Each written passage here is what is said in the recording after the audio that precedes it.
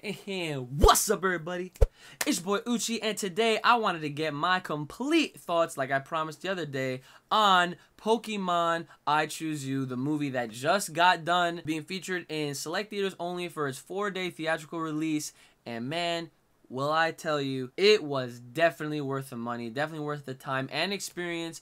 I really enjoyed it a lot. It hit me here. There was a lot of heartfelt moments, but there was a lot of things that they changed, a lot of things that they took into directions that I don't really understand why they did. But that's why we're here. We're going to talk about it, and we're pretty much going to review the movie in full from what I can remember seeing it only a day ago. So, again, warning right now, here is your spoiler alert. We are going to be talking about spoilers. So let's get right to it.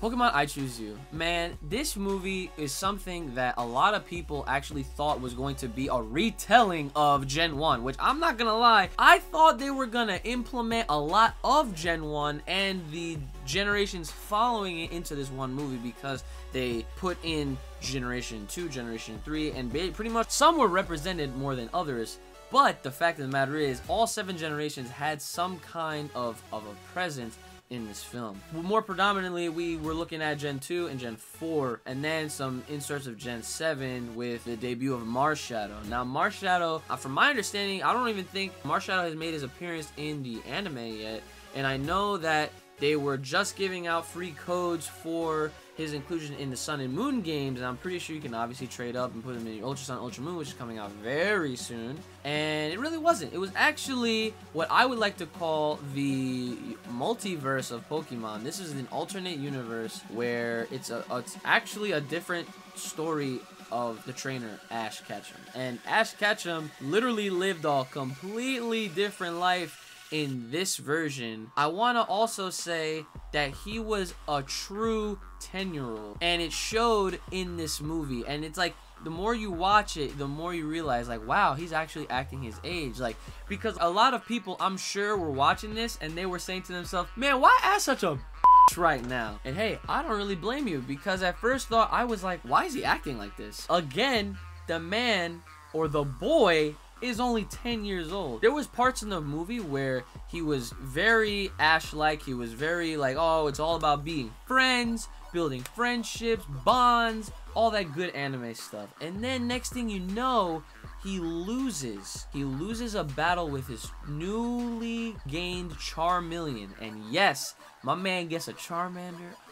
You know your boy loves me, the Charmander, Charizard. And he loses to Cross, who Cross is a trainer that somehow managed to get an Incineroar while leaving Charmander in the rain to die. And yes, they borrowed a lot of elements from the original TV anime into this new movie, which, I mean, it wasn't all that bad, and I can understand why they changed things, and they, like, you know, it was basically like an overwrite, but not really. It's an alternate universe. So he had an Incineroar, and he battled Charmeleon. Now, come on, guys. My man Ash just got the Charmeleon. Charmander was fresh out the freaking baked oven. Charmeleon was brand spanking new. Facing an Incineroar? I mean, come on. I love me the fire types, but my man Incineroar bodied Charmeleon free. And then Ash went on and felt very sad and mad and depressed and like all sorts of emotions, and he, what I would like to call, had a fit. He had a 10-year-old fit.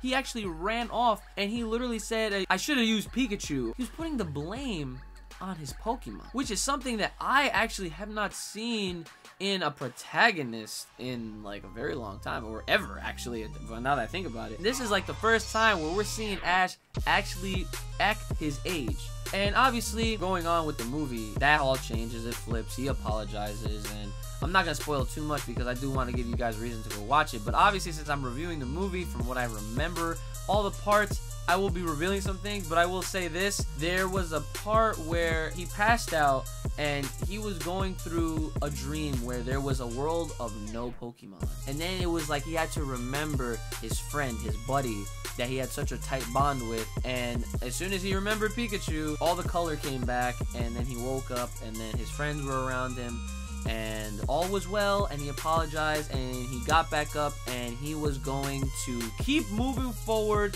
to become the Rainbow Hero. Oh yeah, that's right, the Rainbow Hero. What the hell is a rainbow hero? A rainbow hero is actually a person who apparently, if you get the rainbow wing of a ho-oh, that means, first of all, the ho-oh liked you. It restores, like, that's the part that didn't really make sense. That was one of the things that I didn't really fully understand. That there was all this stuff about rainbow heroes and this and that. They made a lot of emphasis about rainbows. Those that follow a lot of what if Pokemon scenarios, you know where I'm going with this one. Oh yeah, and also to mention the friends that he was talking about, it was not Misty and it was not Brock.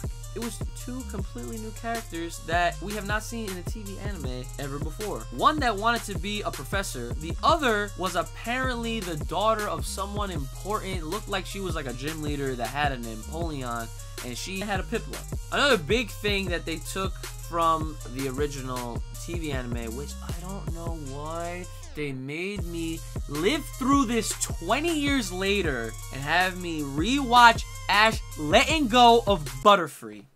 Because yes, it happened again. But in real talk, thinking about it, it only added on to the maturity that Ash had to go through this movie. It's like they had him act like a 10-year-old and then he like matured so quick with just the decisions that he was making after that crybaby moment that he had with losing. He instantly turned into this character that we're used to, that he cares about everyone, he wants to be friends with everyone, but then at the same time, he wants what's best for them. So in that situation, my man saw Butterfree, he saw his man's Butterfree was happy with the lady Butterfree, and he was not about to let his boy pass up on them Butterfree cheeks. So then the movie goes on, and then they finally get to this mountain where they're supposed to put the rainbow wing on, and then the whole point of the movie was literally, it was like they had the excuse of rainbow hero this, rainbow hero that, but like realistically, Ash wanted to just meet Ho-Oh again to have a battle.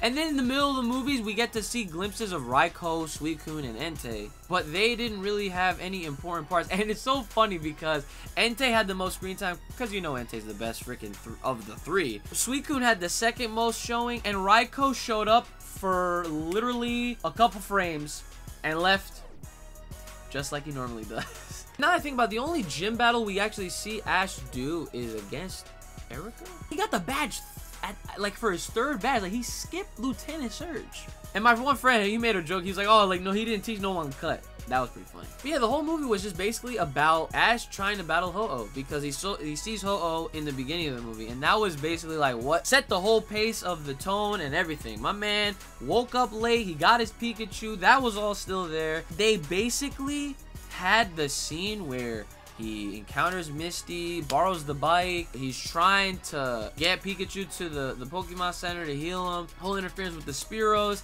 and then it's that dramatic scene where he's standing, he's like, I'm Ash Ketchum and you're not gonna go through me, and then the thunder and the they didn't have that song in there in the movie, which I was actually kind of upset. I was actually really looking forward to hearing that because that song was godlike. And then Pikachu comes out of nowhere, hops on his shoulder, and Pikachu freaking kills all the Spearow. Bam. Then that's where their friendship is formed. That actually happened within like the first 10-15 minutes of the movie. Like I said, no Brock, no Misty, so there was none of that in between that it filled up the entirety of the episode back in the day from what I remember, because episode 1 and then you see Ho-Oh. Right at that point was like, bam. This is the movie, this is the point of the movie, this is the plot, I want to battle Ho-Oh. That was realistically what it was about, and yeah, it wasn't a retelling, like I said in the beginning of this video. It was never a retelling. It was a multiverse story. They did things that just really mess with our heads, and I'm not going to talk about what you think I'm going to talk about just yet. I want to bring up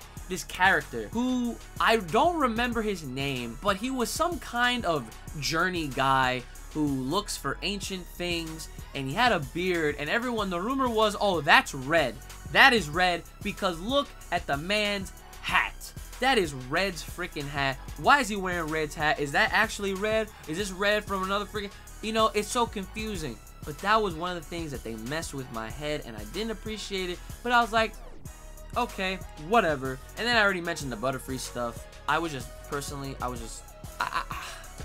it was a hard time for me dealing with it as a child, and the fact that I'm here now all these years later and it still hit me. And then finally, the moment we're all waiting for, Pikachu talks. Everyone was pretty much crapping on it and saying like, why the hell would they have Pikachu talk? And why would they have Pikachu talk as a female when Pikachu's clearly a male? I mean, look at his tail. After all these years of Pokemon, we know that there's two distinctive features that you can tell apart a female and male Pikachu. Male Pikachu has the straight edge tail, where female Pikachu is shaped like a heart. So why, if they had this scene, did they have Pikachu not only speak English, but she spoke as a female? Now you might say, oh, we're in 2017. Who knows what gender Pikachu really is? But I'm not trying to make no jokes. I'm just trying to say, why? Why did they even do that? And here's my theory behind that. I think that it wasn't something that if the other standbyers were closer that they could have heard Pikachu talk. I think it was actually in a moment where if you look closely even at the clip itself, it looked like Ash was going through a fuzzy point. Like he was actually dying at that rate. So there was some kind of like distortion between him and Pikachu, and that Pikachu was probably just trying to say Pika Pika. He just heard it in his own dialect, which is English for this movie. Another thing that I could think of just to make an excuse is that they took the fact that the original voice actor of Pikachu is indeed a female, but it's a Pokemon, so who cares? Someone up there around that round table making all these executive decisions, I don't know if it was Masuda himself, but someone had the great idea, like, oh, with Pikachu we have a female voice actor, let's keep it a female voice actor, even though it's a male. But I mean, again, it's not that serious, because female voice actors are always used for young male protagonists, or just male characters altogether.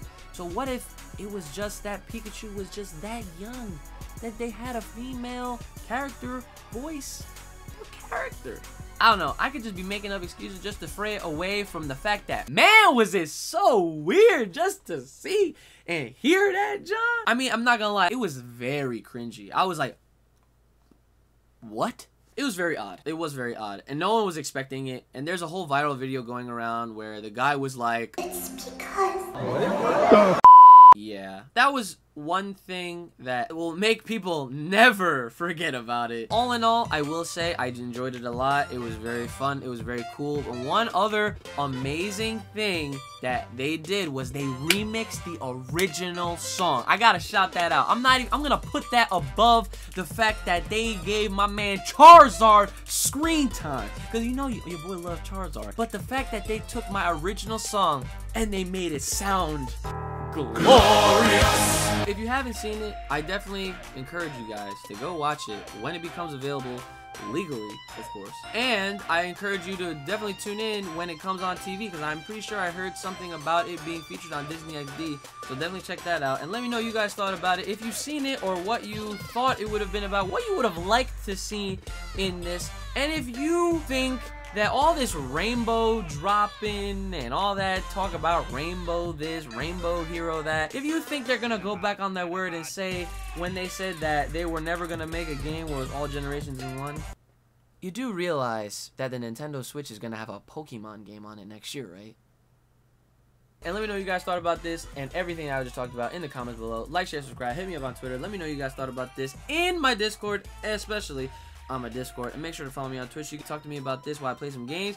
And if you haven't already, please subscribe to me on my Rift so we can watch some anime together live legally. And if you support the boy on the Patreon page so I can do this way more often for you guys.